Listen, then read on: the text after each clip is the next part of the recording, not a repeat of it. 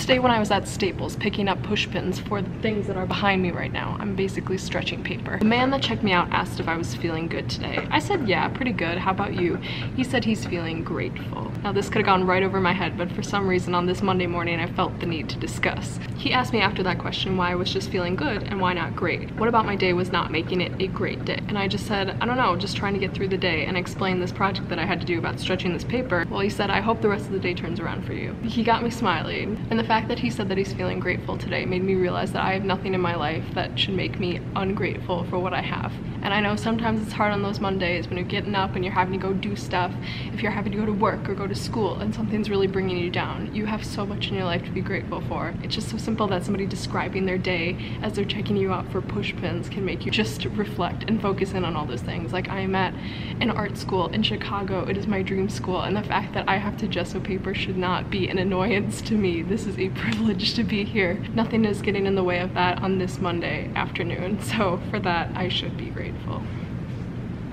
So I think that was just a way to start off this vlog, and I hope that you are smiling today, and I hope that you have something in your life to be grateful for, whether that is a school that you're going to, or a family member, or a friend, or just the fact that you are alive and breathing right now. So yeah, I'm up in the studio gessoing paper on this fine, lovely Monday.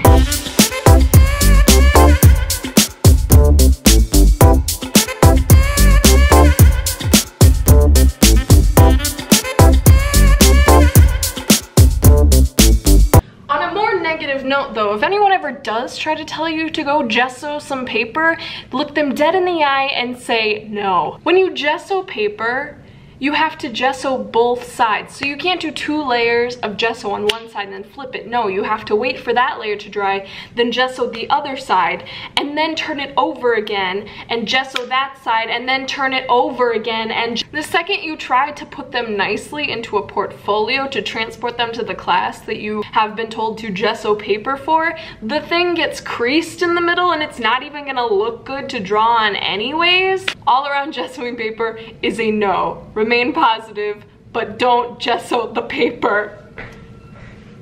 I just want to use colored pencils. We leave that Friday. It is Wednesday. We are starting this portion of the vlog from the Cubs Stadium because these guys got tickets. How fun! Never seen a Cubs game before. This is the New York Mets and the Cubs. Yeah, and we're in the last, possibly the very last row. We got nice views both ways though. I mean, it's a pretty good deal. It's $7.50 for a hot dog up here. Might have to get one of those. I was telling them it's probably like inflated as you go up. So yeah, it's probably like $9. They're like, we know that how desperate you are not to walk back up again. Yeah, so, exactly. Yeah. So it's probably $9. But look at this view. Man, baseball, America's favorite pastime.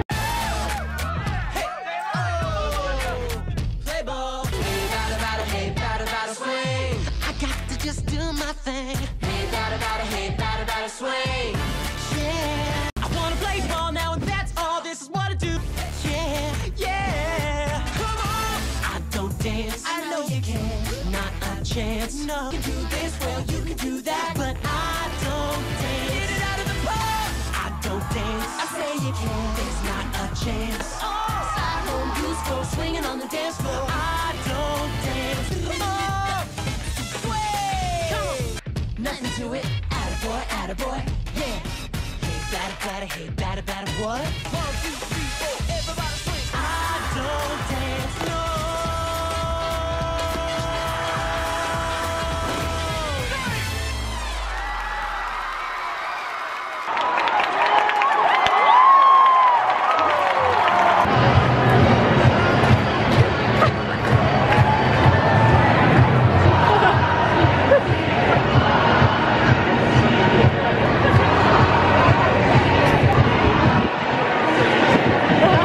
Turns out gessoing paper did absolutely nothing to progress the skill level of my artistry. What it did do was waste some paper out of a sketchbook that I did spend money on, so that sucked a little bit. Sometimes you have to waste paper as an artist, but sometimes you'd rather have that on creative failures that progress the of your future successes rather than just material studies that test out materials that you already know how to use. So most of these images that you're seeing currently are tests of which I was told to do and none of which were from my own creative doing. Except that one on the left. That one had a little bit of myself behind it. It's still not what I'd like to be doing, but it's a start. As you can see from the two in the middle, they are very similar, except one is very muddled and unappealing.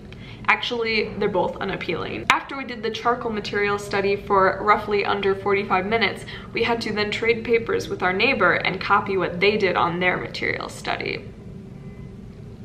But I'm trying to keep an open mind of the class regardless because I am paying a lot of money to attend that class. And she can't keep us doing material studies forever, so we'll see where we go from here. But it is now Friday. I know you've missed most of this week. I have too. It's gone by very fast. But the reason for that was because my last 3 weekly vlogs, they have just been at 30 minutes. For a person like me, I enjoy that. I love watching long vlogs. For most of you, I'm sure that's not your chosen preferred vlog content length of time. And I guess all that really matters is that I'm enjoying it and that I'm going to be watching these back in the future myself. But just for the sake of variety, this one is going to be shorter. I kept out a lot of the stuff in the middle that might not be relevant or exciting to most of you. But what is exciting and what you should be excited about is Expo Chicago. It is a 4-day art show that happens once a year at Navy Pier. I attended this show last year myself. It was probably one of the highlights of freshman year, and I guarantee it will be a highlight of sophomore year as well. It's basically this huge convention center that is stationed on Navy Pier that is filled to the brim with really expensive but quality artwork. This place is massive. I'm talking at least about 1,000 times bigger than this dorm room. Now that's not a hard thing to beat, and I'm not the best with math, but I'm pretty sure it has to be over 1,000 of these put together. You go down row after row of just really fantastic, huge and small and great and big, and those are all the same words, a variety of artwork. All these vendors come from all over the country and all over the world. So you'll see artists from California, New York, Chicago, Oklahoma probably, someplace in Europe. They're from everywhere really. I know SAIC has a booth there for alumni that have graduated. It's probably not my taste, but we'll see when we get there. Also, fun story about this guy. So these are the exclusive passes that we get through the school, so we don't have to pay for a 4-day pass, which is lovely. But I lost mine, and it turns out it was right there on the floor behind me the whole time. You see, as the year goes on, stuff starts to accumulate in places that I'd rather have it not. But it was under this and under all those pieces of paper. And last night I couldn't fall asleep because I didn't know the whereabouts of this piece of cardboard. This isn't cardboard. So enough talk about Expo. I could just go show it to you.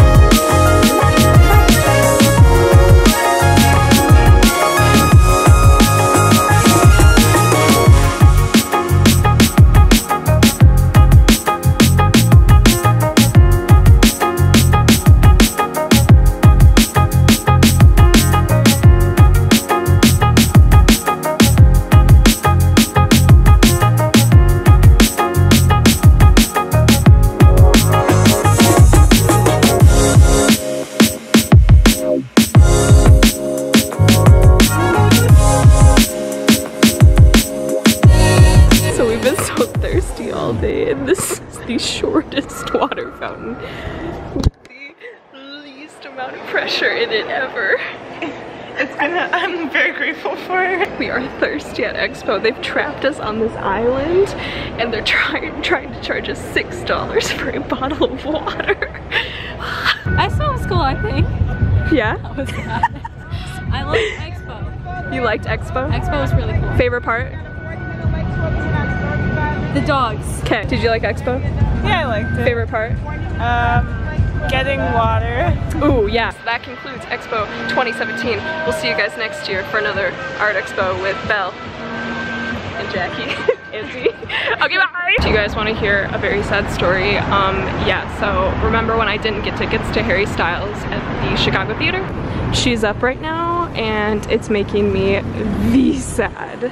Yeah, so we're just gonna pretend that Marquee isn't up a week early and ignore the fact that I might stare at it for the next, I don't know, 7 days. But besides the point. Okay, so I'm just going to ignore the fact that every vlog that I posted so far has mentioned Casey Neistat. Casey, if you do somehow find my channel on this little corner of the internet, I would love to meet you someday. Casey has this video, Do What You Can't. It is linked down below. It is all about finding out what you're passionate for and breaking those boundaries and paving that way for the future that you want for yourself and progressing in whatever it is that you want to do. No matter how many times people say that you can't do something or you have no future or you're never going to be able to do that, you have to go against it and do what you can't. That is a quote that I consistently remind myself of because I think it's just like, it's so simple, such an easy thing to remember, and it's such a staple to live by. Because if you don't do the impossible for yourself, nobody's gonna do it for you. And if you're not building your own dream, you're always going to be working towards building someone else's. So what I decided to do, and luckily what Dee allowed me to do, is make these big letters to put the quote on the inside of her door, so right when we walk out, we'll see those big letters that say, do what you can't, to remind us that every time we step out that door, we are doing the impossible, or at least that's what the goal is to be doing. Do what you can't. To the haters, the doubters, my 7th grade vice principal. To everyone who's ever told anyone with a dream they can't. Et 1, 2, 3, 4, 5, 6, 7, 8, 9, 10. Keep your head down, follow the rules, do as you're told, play it safe. Wait your turn, ask permission, learn to compromise. This is terrible advice. If I were to write an autobiography, a book about my life, one title that would work would be Do What You Can't, because that idea encapsulates everything I've ever done. I'm dying. Now every time we walk out this door, do what you can't. Oh my god. Vlog dog back. Oh. Go Jackson, go! You know, and it's just time for Mamma Mia, and you just have to put on your Mamma Mia hoodie to watch Mamma Mia. It just happens, you know? You can dance, you can jive, having the time of your life. Ooh.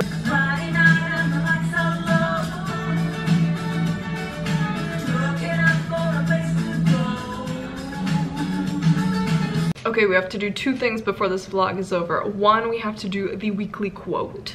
This week's weekly quote is, I know nothing with any certainty, but the sight of the stars makes me dream, by Vincent van Gogh. Van Gogh happens to be one of my favorite artists, no matter how cliche you might think that is. He's a classic, he's a legend, and I love everything that he did. That was the quote of this week because I somehow managed to put this 3-foot by 4-foot poster all the way up here on this wall, above my desk, which is pretty high already by myself. Yeah, and because it is stars, I thought I would do something that went along with the stars, but was also relevant to the fact that I love all of his work, and that's a fun fact about Belle for today. Ooh, she's exposed. To wrap up Expo, basically I thought it was a good show this year. I think last year was better in my personal opinion. I'm not quite sure why. I just think I was drawn to more stuff, and this year a lot of the things and the techniques and the artists were similar or the same from last year, which is just a little annoying because you do want to see like a fresh take on how the art world has approached this year. On how the art world has approached this year, and moving forward, like what we're going to be doing different and what things are succeeding. And just to see like the same things at this huge show over again is a little disappointing, but like I said, there was less stuff that I liked from last year, so obviously something's changing. 10 out of 10 would still recommend attending because it's a great show and it's great to see what people are pricing their work at, what people are making, if they're actually selling their work, because you will see some things disappear. I saw a sale happen and some lady bought like this little 6x8 gold leafed piece for $1,500. That was pretty cool. Welcome to the vlog, Dee. Haven't seen you here for a while. I'm standing. Now we're kneeling. Okay, is there anything that you need to talk about? I've done a lot of stuff today. Yeah, true. Dee's been working on this project that's due on Wednesday. She's been making these sculptural pieces. All right. And she's paper mache'd them. And you're gonna put what on top? Used to like fix walls or like furniture, like repair stuff. But I use it for making sculptures, and Nice. it like adds texture and like stability. Really bulks it up. Yeah, it adds some weight to it. Yeah, so she's gonna put these guys on the wall. Yeah, like Just like and that. then there's gonna be speakers inside each one of them, and they're gonna be playing some sound of sorts. Nice. Look at this nice backdrop of Do What You Can't on the door. Watch another episode before we go to bed. I mean, I'm always down for watching The Office. Yeah, that's what we've been doing this week. We watched The Office, we've been working. It's just been kind of a, I don't know, productive, but like not too busy week. I think that's it for this week, and I hope you enjoyed it. If you did, give it a thumbs up, and please click that subscribe button down below. I really appreciate it. You'll be more up to date on when the vlogs are posted. If you want to click that bell button too.